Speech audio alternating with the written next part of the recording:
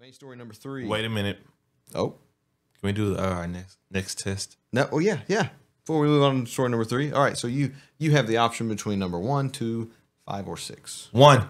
Which means I get 6. Goddamn, that worked out just right, didn't it? Wait, did it? So he chose number 3 the first time, which means you got the white ale. Right. Number 1 is Samuel Adams Black Lager. Yes. Let's get it. And number 6 is the classic Sam Adams Boston Lager. Let me tell you something, guys. I do not discriminate. Black, white, doesn't matter. Doesn't matter. And that was fucking random. He never even looked in there. He didn't know where they were. Just had a good feeling. You start this time. Okay. I mean, it's been several years, but I've had Boston Lager before. What'd I give that one? 5.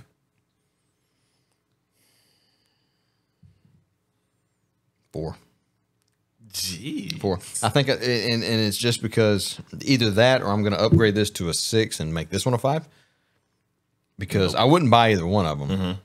But I think I like the winter lager just a little bit more than the Boston Lager. Okay. Just a little bit. I gave my white ale a 5. Yep. My black lager.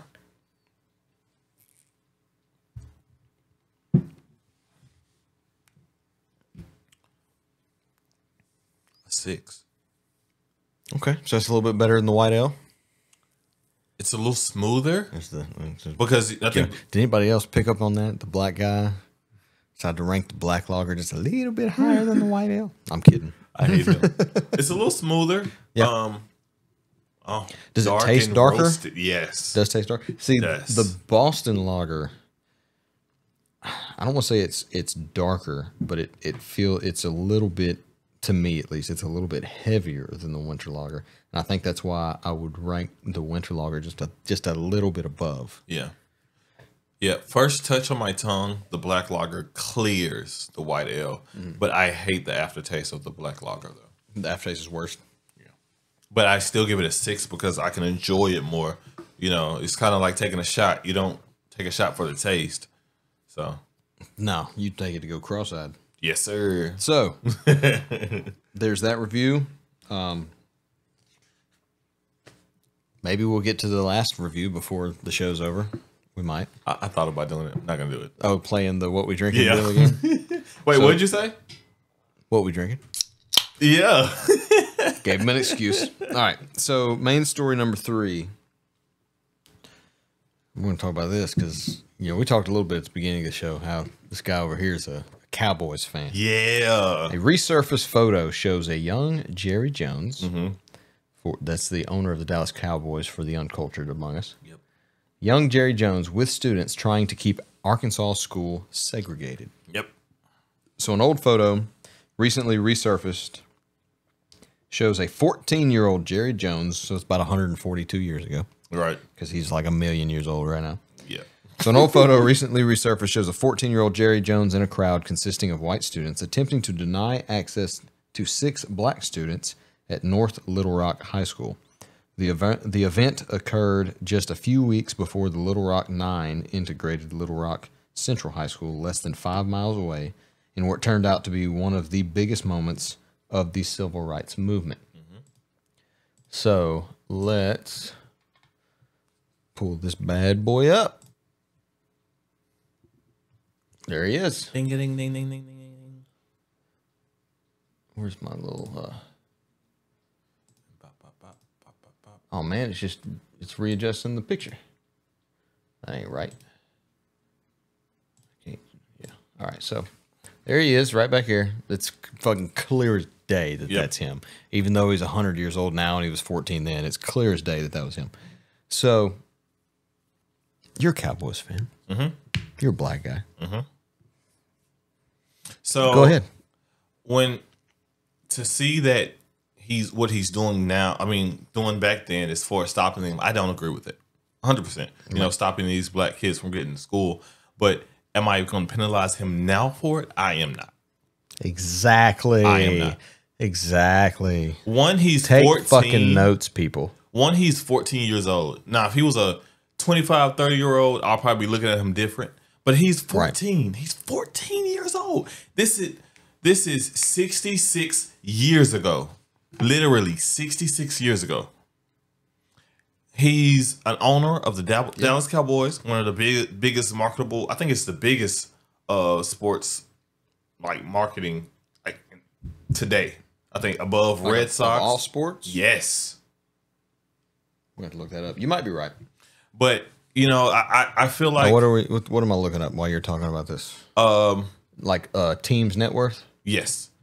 But for him, like during this time, like with him, what he was doing back then, I totally disagree, y'all. I do not support it. I hate it. Yep. Barely. I say barely. By about $500 million. Yep. Over the Yankees, Knicks, Lakers. New York Knicks at 3?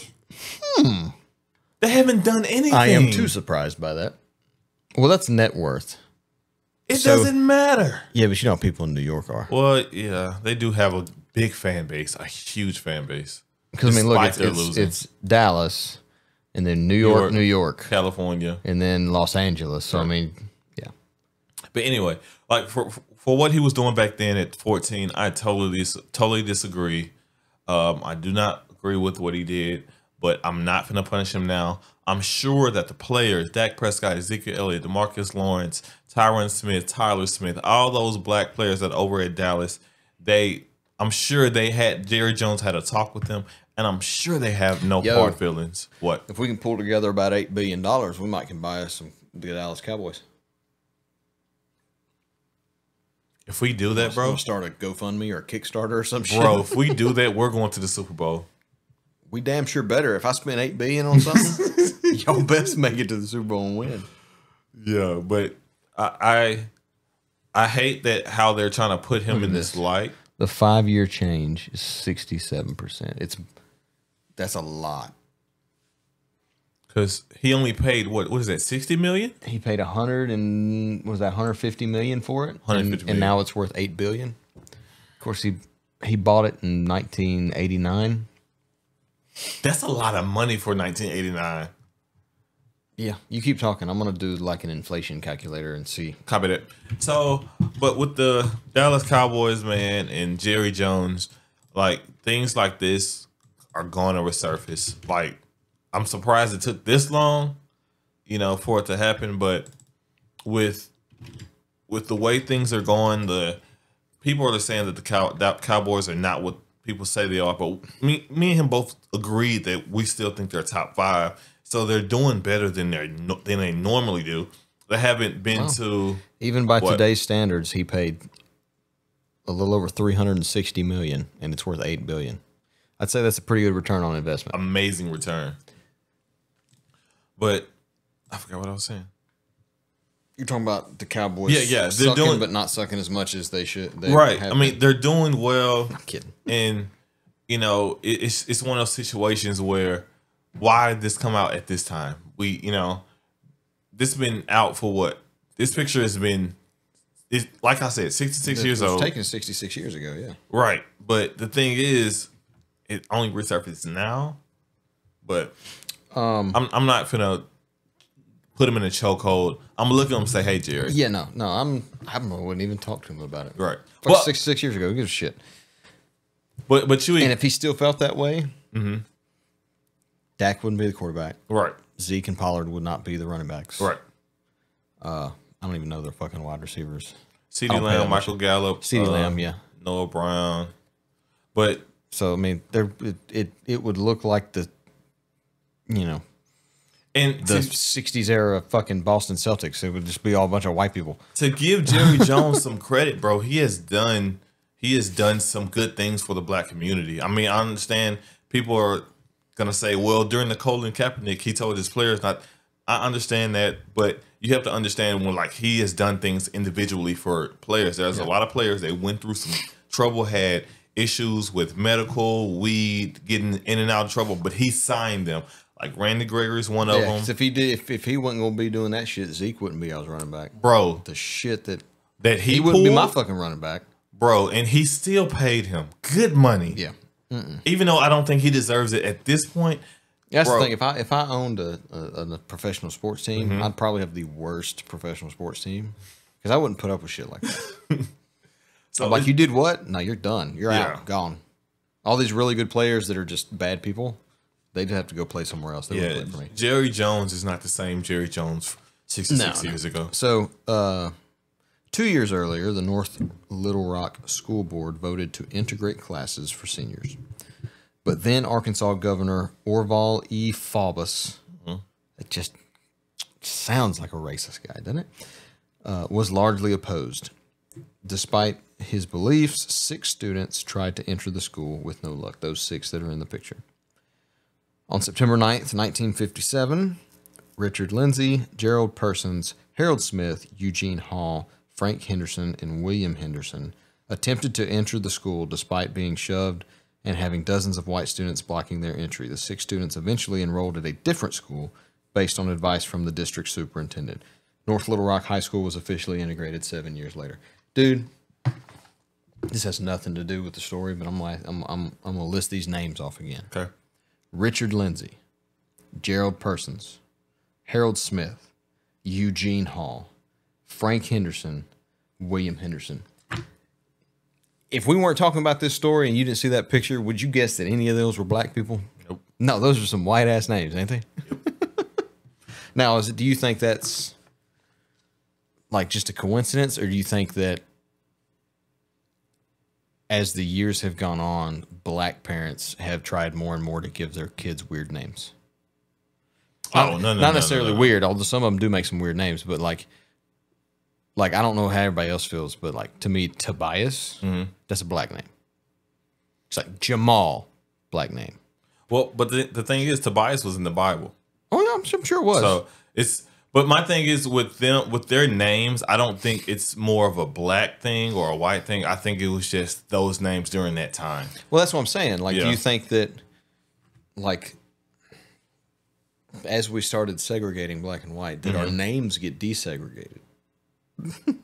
I think they got creative because Or de-integrated, I guess. So That's what I'm saying. Do you think, like, because we have like, I don't want to say too much because I might be wrong, but I think some of our we're probably usually wrong anyway, so whatever. Say what you want. Some of our African American names could like originate from like African culture, like Keontae, Deontay, like things of that nature. I think those like Tays could come from like the Tays. Yeah, like could come from African culture.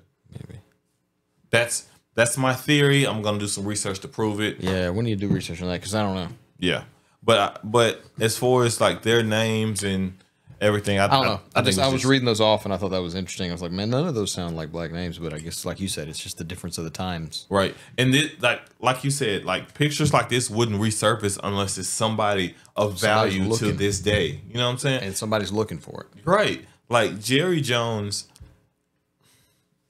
Like, I'm just gonna ask you a question. Okay. I have a couple questions, but I'm gonna ask that last question at the end. Okay. If the Dallas Cowboys, they're 8-3 right now. If they were 3-8, do you think this picture would resurface right now?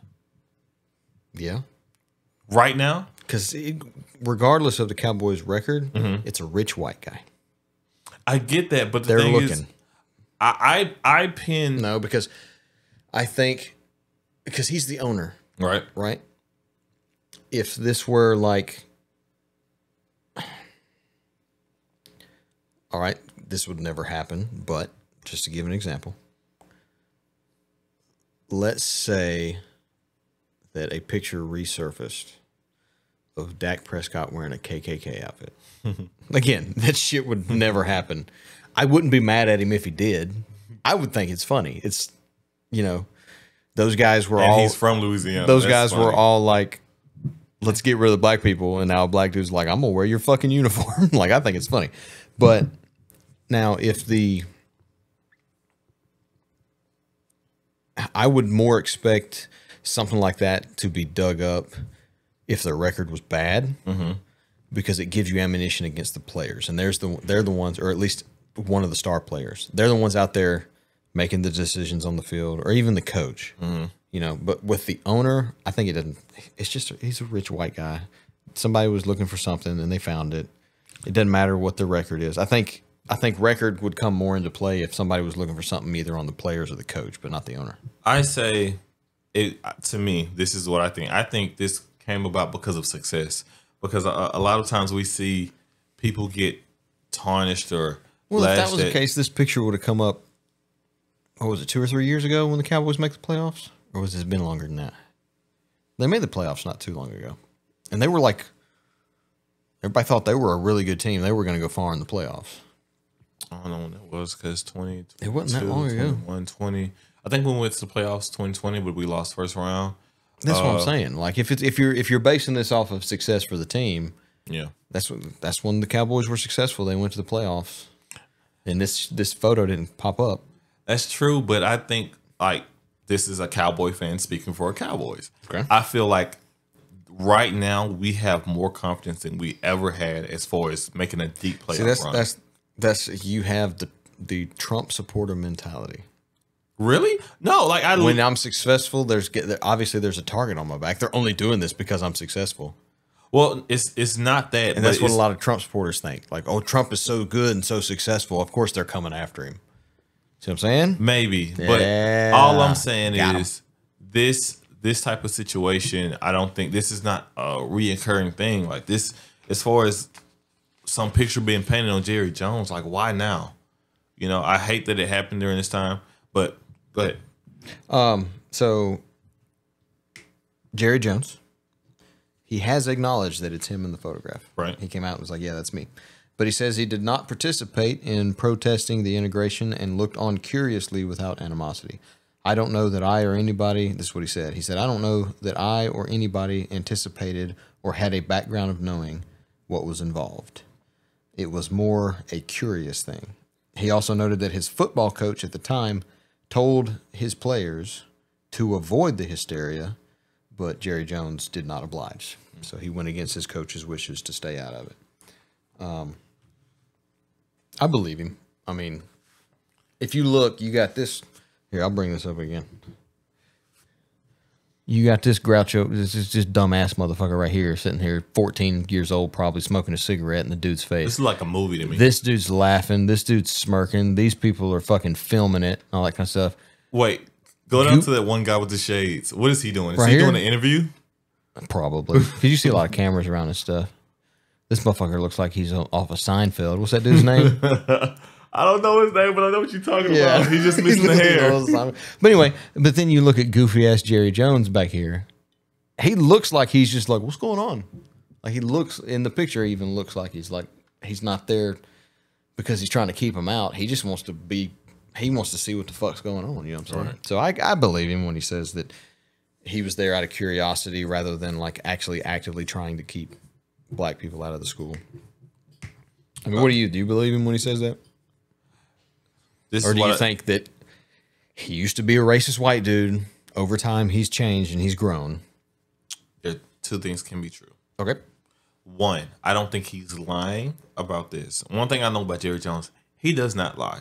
Everything he says, he means it. Mm-hmm. He means it. Like if he says, like when the Dak contract was going, well, I don't know, that's a little high for my blood. He meant that. Yeah. He said that even when Dak Prescott was playing well and everything, he said that. He was saying that risking to lose Dak Prescott. So he doesn't lie. He doesn't just go out and flat out. He doesn't just flat out lie. Like he will say what's on his mind. And it's just how Jerry is. Jerry's been doing that the whole time. My second thing is I do feel like he had, like we talked about, it was a little racist, you know, in his blood during that time. Yeah, because all fucking white people had some racist in their blood. Fuck all white people now got racist in their blood. So, all black people have racist in their blood. I mean, it's just, I don't know. I just feel like during that instance, he was like on the edge. Like he was like, well, right. I don't want to be involved, but I want to see what's going on. Right. So, no. All right. Question for Tobias. Question, not even for you guys. Mm-hmm. Okay. Because this may not apply to all of our listeners, but it definitely applies to you. Still a Cowboys fan? Definitely. Definitely. I know. Yeah, we played the Colts Sunday. we're gonna win. We should win. I got money on that game. We should win that. But I have a question for you though. Okay, go ahead. So the six African Americans that are in that photo, if they are still alive now, do you think they have any hatred toward Jerry Jones at all? Out of the 6, I'd say 2 of them do. Okay. Because like we talked about earlier when we were talking about Republicans and Democrats and that kind of stuff, there's some people that they have hate in their hearts just to fucking have hate in their hearts. They don't, yeah, I think I've mentioned before on this show that there was, when I was younger, some black person would do some stupid shit and I would be like, typical black person. Not because what they were doing was inherent to black people, but because it's just, with my, growing up and how I viewed things or whatever, it was just, that's where my brain went. I think most people grow out of that shit. I'm glad that I grew out of that shit, but I think there are some people that are stuck. They stay stuck in their ways. They don't grow out of that stuff. Just like there's still white supremacists now in 2022. There's still fucking white supremacists. So, and I don't think that's unique to white people. I think there are black people that as they get older, they don't, they still hold that hatred. And so I'd say out of the 6, if I'm throwing guesses, I'd say either 1 or 2 of them probably still hold some animosity towards Jerry Jones. Even though in that moment, they didn't know who the fuck Jerry Jones was. They probably didn't even see him back there in the back of the crowd. But now that this picture is surfaced up, they're like, man, fuck that guy. I just feel like that's, just they want to be mad so they can be mad. I'm going to say maybe 4 to 6. You think all of them do? So or potentially all of them? Potentially. The reason I say that is because 2 things. 1, during this time, the people that went through it have like some kind of like memory in their head that they hate white people for a reason. I know some African Americans who hate white people because of the stuff their parents went through. They never lived through it. They just have hatred in the heart, which makes no sense to me. But hey, we do what we do. But for them and to know, like I'm older, what is Jerry Jones, like 70-something years old now? So he was 14 in 1957, and that was 66 years ago? Okay, so he's like 65 80. years ago? He's 80. He's like 79, 80. So 14 plus 65 is 79. Yeah. So for them to be 79, 80, we don't know. They're around that age. Yeah. But for them to go back and was like, so this, just saying what they were saying. So this rich white motherfucker, he owns the Cowboys. I went through that, and now this motherfucker that tried to keep me out is a multi-billionaire. So it's like some kind of resentment of, right. Well, he was there, and look at me. I'm not a 6. They, Out of those 6 guys, how many of them do you think were and maybe still are Cowboys fans? Because this was in Arkansas. Arkansas doesn't have a team. That's a tough question. So I would bet out of those 6 guys, assuming I'm assuming they're still in Arkansas, probably all 6, if not at least 5 of them, were Cowboys fans, and I bet at least one of them now has sworn off the Cowboys because this picture surfaced. I would say that. That question: how many were Cowboy fans, and how many are still Cowboy fans after this? I would say 3. And maybe 1 still a Cowboy fan, but it's not as, supportive. I do want to make another guesstimate. I bet one of them lives in Louisiana now. Probably. We're only a state border away. Right. So that's tough, though. Question is for you guys. Get in the comments. Let us know your thoughts on all this. I don't have, a lot of y'all might not be Cowboys fans, so I'm not going to ask you that same question. We are going to swap the order.